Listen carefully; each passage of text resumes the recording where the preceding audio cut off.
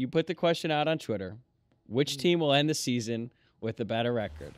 Oklahoma or Notre Dame? I'll let you lead us off. It's your question. Kyler Murray was 2018. Jalen Hurts 2019.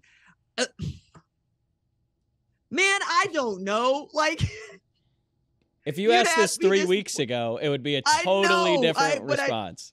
You know what? I put it out there thinking you and I, we're going to have fun with this one. But now that I'm thinking about it out loud, I don't even know if Dylan Gabriel is going to be the dude against Texas. And I know that Texas smells blood in the water.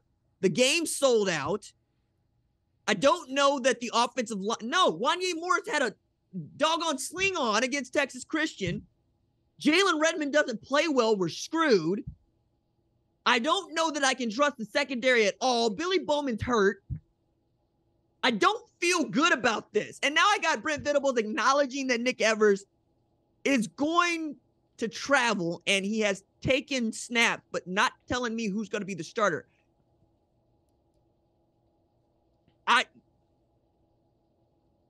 Notre Dame doesn't play a conference schedule. They play a quasi-ACC schedule. There's still Clemson left to play. They got BYU on Saturday. They do. Yeah? Is that what that is? No, I'm just saying they do. They play BYU. Oh, okay, I was going to say, did I screw up the schedule? No, you're right. But you're right. I'm at a loss on this one because Kansas is good.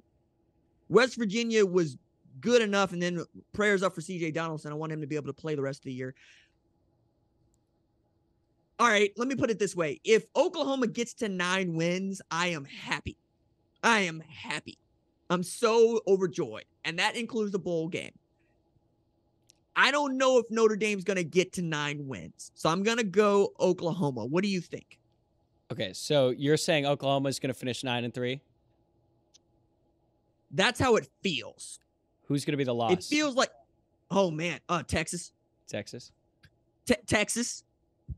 They're due. They're so due. Like, you thought, think about it. The last 2 years, we pulled a rabbit out of our keister, okay?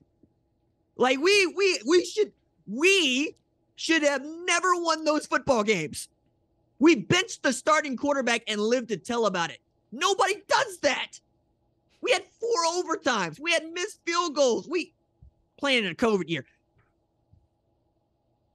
Nah, man. Like, and then you still got Oklahoma State, so that could be 4.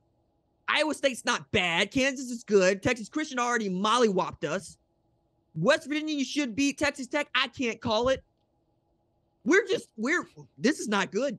This is not, the ceiling is on the floor is what it feels like. But I'm also a moment-to-moment Oklahoma fan, and I'm not putting on my analyst hat right now.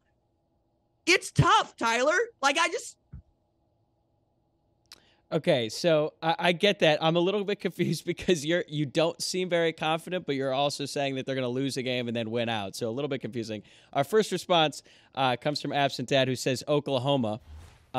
Understandable. Probably an Oklahoma fan because his bio says Boomer Sooner. His bio says Boomer Sooner. But let's get to our next one. This one comes from Andrew Rogers, who says Notre Dame.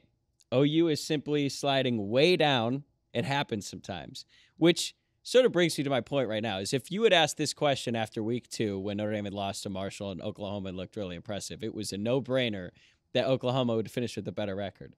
But if you look at it now, Notre Dame, dare I say, hot, back-to-back wins, which is sad that I get excited about that now. But that's what happens when you lose to Marshall in week 2. I think Notre Dame is going to finish with a better record, and I don't think they're going to get to 9 wins either. I think Notre Dame is going to finish 8-4. I think they beat BYU this weekend.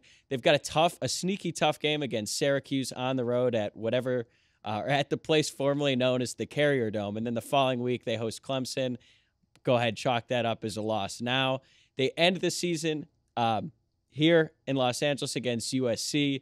And even though USC is a top 10 team, and even though Chris, who's operating the camera right now, is giving me the fight on, look, if Notre Dame could contain Ohio State's passing game, I don't see why they couldn't do the same to USC. And Ohio State's defense is a whole lot better than USC. So I think Notre Dame, if they lose to Clemson, they'll probably drop 1 between Syracuse and USC. I think they'll win the rest. It's a little bit easier of a road compared to Oklahoma. So I think Notre Dame finishes 8-4.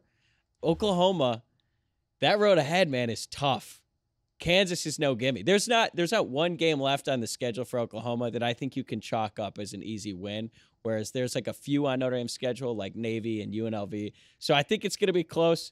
I'm not going to be super proud of it if they get to 8-4, and I get to brag about that because they win one more game than Oklahoma. But I'm sticking with my Irish. I'm saying Notre Dame. We don't have Marshall on the schedule, so there's that. I know. I'm saying we're going to have easy wins. We're okay on that one. And the teams that we're losing to turn out to be good. So there's that. We play in a conference. We have allegiance to someone. Pointless. And you know what? I feel better about Oklahoma getting to 9 wins than I do about USC selling out the Coliseum if they're undefeated when they play Notre Dame. I'm saying Texas because I'm also trying to reverse jinx myself into saying, okay, cool. I feel good about Oklahoma beating Texas this weekend. And then if we beat Texas this weekend, we have beaten a team that was a 1-point loss to the number 1 team in the country according to the AP. And also, by all rights, should have beaten Alabama on the 40 acres. And it's as topsy-turvy as, you're fighting Irish. So I think a lot is going to be said about what happens this weekend. And now that I have been challenged, I'm coming up with all these ways in which Oklahoma can win 9 games and even run the table because, damn it, it's our league. We ain't left it yet. All right? I like Lance Leipold. Love Lance Leipold. Think the world of Lance Leipold. They got 1 loss and it's got to beat Oklahoma. That's all right. That's fine too. Baylor. I got no love for Baylor. Oklahoma State, we owe. We owe. Iowa State, you ain't been good until the last 4 years, and all of a sudden you got your big britches on like you want to do something. Try it. Texas Tech, feel real good about beating Texas, going, get the same L that they got from Kansas State from us. All right? It's weird. I'm a Leo. I'm a fire sign.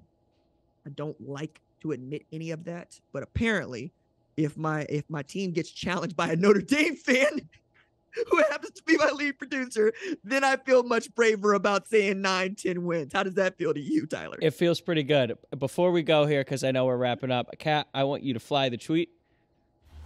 RJ, I don't know if you saw this. I tweeted right before the show. I said the answer is simple. No, you caught it? I got you. I also I got a little bit. I got a little bit under. It got under my skin, but I got a reply in there for anybody listening to the show or watching the show. Go ahead. Check out my reply. I should put copyright underneath that, but, we'll save that for another day. Okay, that is going to do it for this episode of the #1 college football show. My thanks, as always, to my mailbag partner and our lead producer on the #1 college football show, Tyler Wojak. Tyler, thanks, man. Thank you for watching the #1 college football show. Please remember to subscribe to the channel and like this video so that you don't miss any of the best college football coverage in America.